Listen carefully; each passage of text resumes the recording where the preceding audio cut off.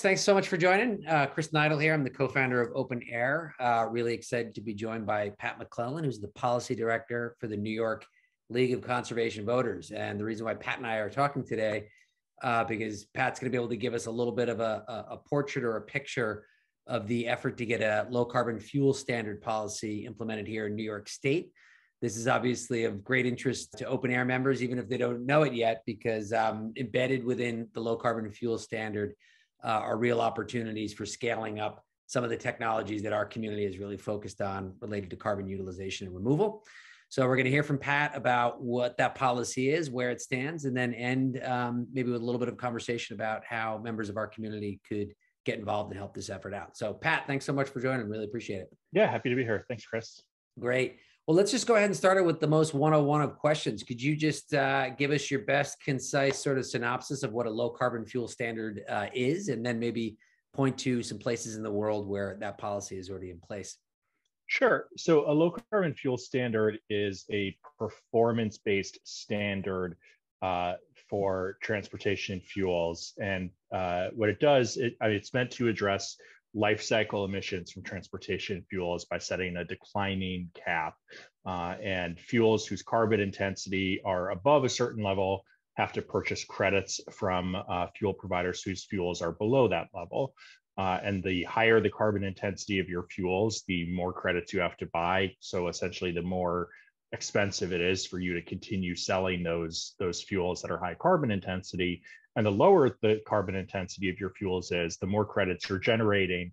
So the more of a subsidy you're getting to ramp up your operations. So just as an example of some fuels and how that would work, typically purely fossil, 100% fossil diesel is the highest carbon intensity fuels that would have to purchase the most credits under this system. And then you kind of work your way down lower carbon intensity fuels. So you have something like ethanol that, is an additive to gasoline, lowers its carbon intensity. And, that has one score that's lower on carbon intensity than diesel and gasoline, but it's not as low as, for instance, electricity for, electric vehicles. And even on that, you're looking at electricity that comes from, say, a natural gas-fired power plant versus electricity that's coming from 100% renewable resources. Those would have different carbon intensity scores because you're looking at the full life cycle of it. But then over time, I guess it ramps down, making it increasingly tries to squeeze out the carbon. That's right. So there are fuels. So California pioneered the low carbon fuel standard a little over a decade ago. It has since been adopted in Oregon, Washington, and British Columbia. So it's really the entire West Coast of North America basically has this in place now. And in British Columbia, the approach has been so successful that the Canadian government is looking at doing it nationwide now. But I digress. In California, as the cap is starting to decline, what you're seeing is that by the end of this decade, there are certain fuel types that right now are credit generators that are going to become credit purchasers because essentially they are right now preferable to diesel and gasoline. But as that cap declines, they go above it and have to start purchasing credits. So it's a great way of addressing the kind of bridge fuel problem of acknowledging that there are some fuel types that can be helpful in decarbonization right now, but in the longer term are not going to be part of the solution here. And so that's kind of already baked into the program, which I think is very helpful. Yeah, that's great. And so before we talk about it in New York, let's just, I guess, talk about what the policy does, both in relationship to a state's particular emissions reduction goals. So how does it sort of fit into that? But I think what's exciting is it really creates a market for these alternative low carbon types of fuels and ultimately neutral fuels. It's really a market generator. So I didn't know if you wanted to sort of talk about what you've seen on the West Coast, and then also how is it affecting emerging low carbon fuel? Yeah. So In California, the goal is to cut the carbon intensity of transportation fuels by 20% over a decade. That's also what we have in New York's bill that has not been passed yet. And what it's done on the West Coast is stimulate the market for alternative fuels. So if you're looking at something like biodiesel, which is a drop-in fuel, you can use it on trucks that are on the road right now. And a lot of that can come from like used cooking oil, or for renewable natural gas, which can displace fracked natural gas, that mostly comes from anaerobic digestion of farm waste and food waste, which on their own are enormous methane generators. And so if you can capture and monetize those waste streams and turn them into fuel that, it's still combustible, it still has emissions associated with it, but that displaces fossil fuels, that's really helpful. And it also boosts sort of emerging sectors of non-on-road transportation. So, in the longer run, looking at maritime fueling and aviation fuels, those are not currently subject to any kind of a low carbon fuel standard, but the market growth that's going on in liquid alternative fuels because of California's low carbon fuel standard are right now building those sectors of the market that in the longer run, 15, 20 years from now are going to help us start to decarbonize aviation fuels as well, which is, if you dig into it, one of the trickier parts of the transportation sector to decarbonize. Yeah, I mean, I think that's one of the things that we always within our community try to embrace and forefront is the catalytic nature of policy and how it starts to sort of create opportunities and unlock emissions reductions further down the line that wouldn't be possible right now. So it's important to look at any policy, not just at what it does today, but what is it sort of leading to in terms of market transformation. And that's what the LCFS seems designed to do. Now, in New York, I think the first time I heard about an effort to do this is a couple of years going back, I think when the Assembly bill was introduced. And then the League of Conservation Voters, your team is at the center of an extremely impressive and diverse coalition that represents environmental organizations, climate advocates, but also some of these emerging companies and incumbent sectors as well. You want to just tell us a little bit about the history of the policy in New York State and where it currently stands, and tell us a little bit about that coalition, because again, it is impressive. Yeah, so the low carbon fuel standard legislation in New York was introduced in, I believe, the beginning of the 2019 legislative session. And we got involved because some of the private sector businesses that we've worked with in the alternative fuel space were really enthusiastic about it, brought it to our attention, and we kind of did the research and decided that this was an exciting policy tool to help in decarbonizing transportation. So we formed a coalition called Clean Fuels New York, that has dozens of members now. And as you said, there are environmental groups that are part of that. There are companies that produce renewable fuels, companies that install electric vehicle charging stations. We've seen a lot of interest from public transit agencies that they are not part of our coalition, but they've expressed a lot of interest in it, as has the city of New York, because any kind of a fleet operator kind of immediately sees the benefit of this for reducing both their operational costs and also their greenhouse gas emissions. So where it is right now, we have a majority of both houses of the state legislature in support of the bill, including a majority of the majority, which is often what you need to get a bill through. And it was also included in the Climate Action Council's draft scoping plan for how we achieve the goals of the Climate Leadership and Community Protection Act that requires us to reduce emissions 85% by 2050, including an almost total decarbonization of transportation. And so, we think that we're in a pretty good place on the policy in terms of winning over stakeholders. Politically, the pushback we've gotten, frankly, has been from folks who say that, we need to go to full electrification as quickly as possible, that this interferes with that.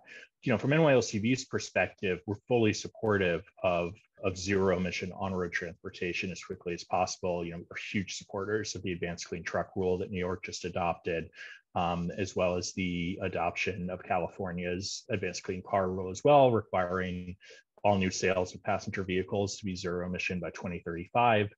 But between now and 2035, millions of new vehicles are going to go on the road that still combust diesel and gasoline for their fuel.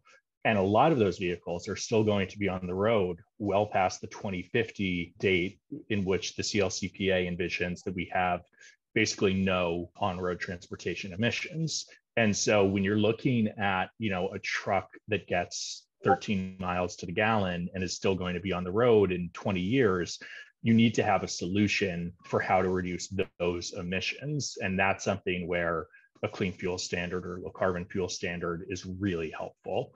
And that's kind of just on the vehicles that are still going to be on the road. And LCFS is also helpful in making a transition, again, especially for fleets. So when you look at something like a school bus operator, for instance, that's interested in switching over to electric school buses, right now, the cost delta between a diesel school bus and an electric school bus is fairly large. So, we were really excited that in her State of the State last week, Governor Hochul announced a plan for all school buses statewide to be electric by 2035. And I know that the state is trying to identify the funding streams to help make that happen. And a clean fuel standard, by bringing down the real cost of purchasing a new electric vehicle, helps make that transition possible. And that's true across fleet operators. So school bus fleets, public transit operators, delivery companies like FedEx and UPS, any fleet operator really would in particular see an immediate and large benefit from a clean fuel standard on the electrification front and on switching over their fleets. Great. And also, just to bring it back and contextualize it a bit for the open air crowd, as you know, yep. Pat, we're really focused on the scale up, accelerating the scale up of carbon removal technologies. And in the short term, very similar to some of the dynamics that you just described, we have to get these policies in place that might have a ripple effect over time of enabling other types of technologies. And so one of the key things in the short term for, let's say, direct air capture, sort of one of the more, well understood and fast moving carbon removal technologies, we have to deploy that by any means necessary. And certainly the long term is, how do you use that technology to pull carbon out of the air and put it in the ground? But right now we have to look at where could that add value? And one of them is in fuel production. So I know in California's low carbon fuel standard, for instance, is really driving investment in direct air capture that pulls carbon out of the air that can then be combined with hydrogen from electrolysis with renewable energy. And you combine it and you make a type of a non-fossil hydrocarbon. And so, for instance, the carbon engineering plant that is being developed in the Permian Basin in Texas, it'll be by far the largest DAC project of its kind. That's really only made possible because of California's low carbon fuel standard. So, so for those who are trying to see the connection to open air's work, and the LCFS is just good climate policy, but that it does in really material ways intersect with what we're trying to do around carbon removal. So that's very exciting.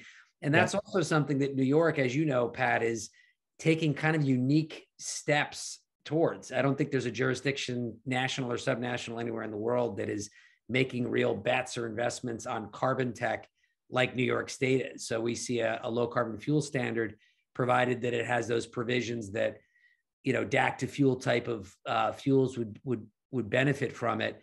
It can help sort of supersize or give lift to New York's ambitions in the carbon tech world as well. So what is it though? You mentioned that and we're seeing this, too, that there's a real commitment to electrification, but sometimes some of the nuances and realities that you described, I think, are not being sort of sufficiently absorbed by people that are resisting the low carbon fuel standard. So what's an activist that's sympathetic to the LCFS and wants to see it happen in New York to do? What is stuff that our citizen lobbyists and members could potentially do to help sort of elevate this and get it done in New York? Yeah, so I think the most important thing would be getting the governor on board. Governor Hochul has made some really bold commitments on climate that NYLCV is really supportive of. We're thrilled with everything she's had to say on climate issues since she took office. But the question with the state when they make longer term promises, we're going to do XYZ over the next 10, 15, 20 years, is how they're going to pay for that. And so, persuading the governor that this is a tool in her toolbox that will bring down the cost of these transitions, I think is important. So calls and emails to the governor's office.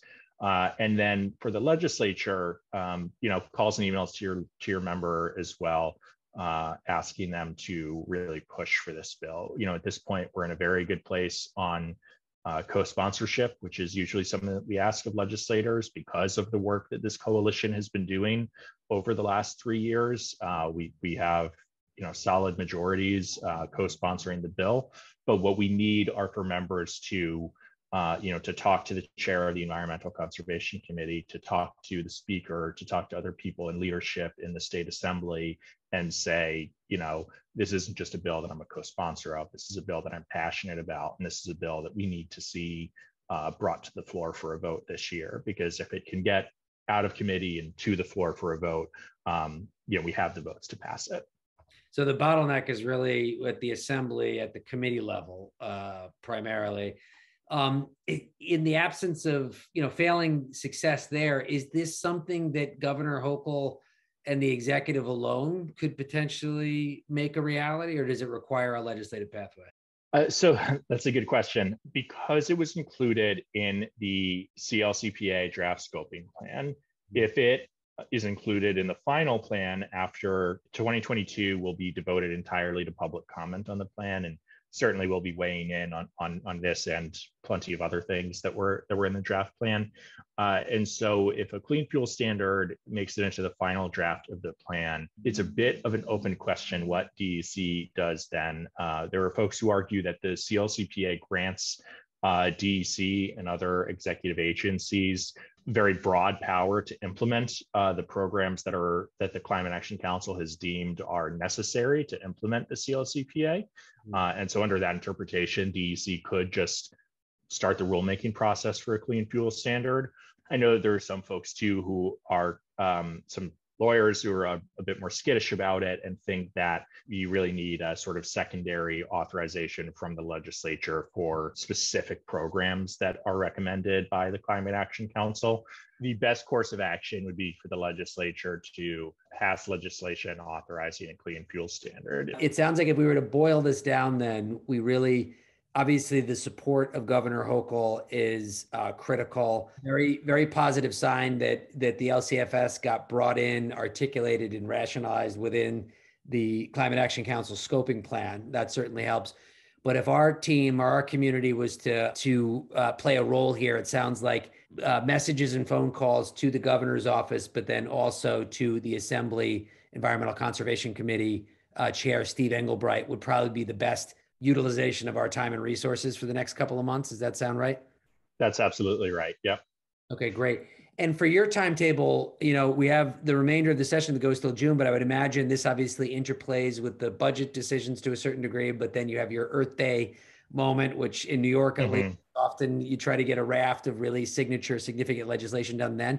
Are you guys looking at, sort of like a now till late April type of time frame to really get this going? Yeah, ideally would get it done as part of the budget. I think that's the best time to get issues like this done.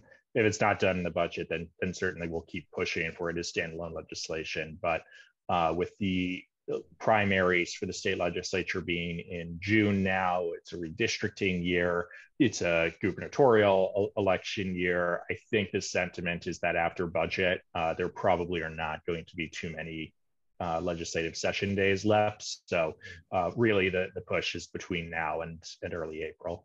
Great. And for cheat sheets and resources that we could repurpose or use directly for this effort, for this outreach we want to do, where would you recommend we go? Is it the Clean Fuels Coalition website, or what should we look at?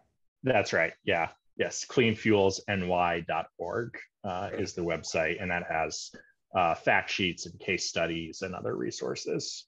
Great. So what we'll probably do is actually have a little internal sort of teach-in session about this to help people on their way to making those calls. And we'll probably pick a window of time, maybe a week, to sort of maximize the volume of those calls so that they register. But this is really, really helpful. We'll include that website in the show notes, and really want to commend the league and the coalition that you've put together for this is the definitive uphill battle, because this is not a minor policy. Even with it in the books in California, it really takes a lot of work, and you guys have been really, really pushing it. And so want to commend you for that and wish you the best of luck in this effort. And we're here to help in any way we can. Thanks. Yeah, we are always happy to work with you guys. Great. Thanks, Pat.